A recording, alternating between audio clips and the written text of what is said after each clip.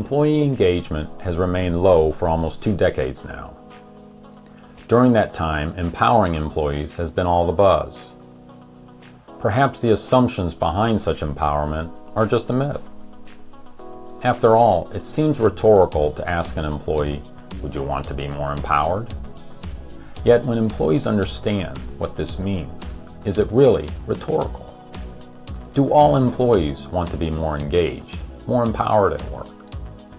Yes, it's easy to think a few would say they don't want to be empowered. Is it easy, though, to think a substantial minority, if not a majority, do not want to be? To find how this is very possible, go to my post, The Myth Behind Empowering Employees in the Workplace.